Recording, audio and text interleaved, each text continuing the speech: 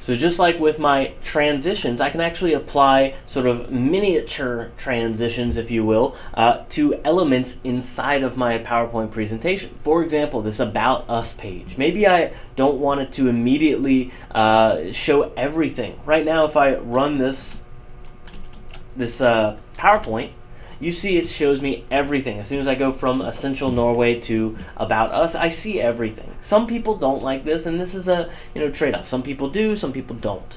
Now what I can do is I can highlight all of that text. And if I come over to now my animations section, this is where I can do the exact same thing as I did with transitions. I have all of these different options I can go through.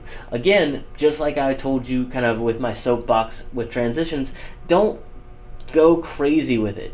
That's honestly, okay, well, that's not the greatest thing in the world. Try and keep these as subtle as possible. So something like fade. Fade's okay. Fade and appear my go-tos, actually, whenever I need to do this. But you notice right now they're all appearing at the same time.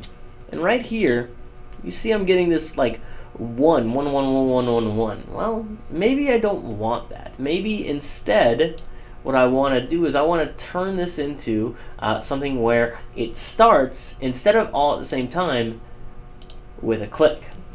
Now if I change that to on click, notice that all of a sudden it goes from 1, 1, 1, 1, 1, 1, 1 to 1, 2, 3, 4, 5, 6, 7, 8.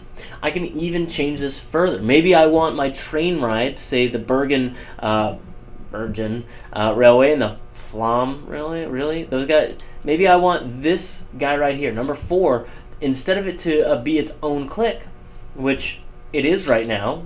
Sorry. If I were to run this, it's 1, 2, 3, 4, 5.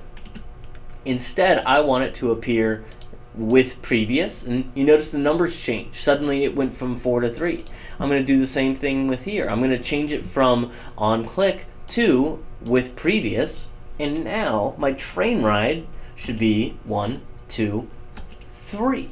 Now both my railways appear, and that's fine because I'm talking about train rides. I can talk about both of them at the same time, so I don't need to kind of click through both of them. I can just click once and it'll apply that. As you can imagine, I can do the same with the fjord cruises with previous to those words and those words. I can't pronounce that stuff. What are you kidding me? Come on.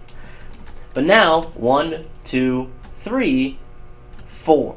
So it allows me to kind of apply these transitions. Now, the one thing, say for example, you have completely ignored what I say and you're like, I want to do the fly in 1. Well, one of the things you might have noticed is I can make them go all the way from the bottom to the top, or I can actually change that with my effect options, which allow me to specify from where. I'm going to say from right. So they come in from the right. Now when I run it, they come in from the right. Well, you're saying, well, hey, what happened to my animations? Well, one of the things that I can do is I can actually use the same effect option, and instead I can go in and I can maybe change them again. So go in and on click. Again, it's going to take it from the with previous, and it'll allow me to change it as well. So now again, oh, we go from this left, we go from the left each time. So it just allows us to maybe add a little bit of a dynamic to something that is pretty static. But in result, again, soapbox, I know, try and keep them as simple as possible.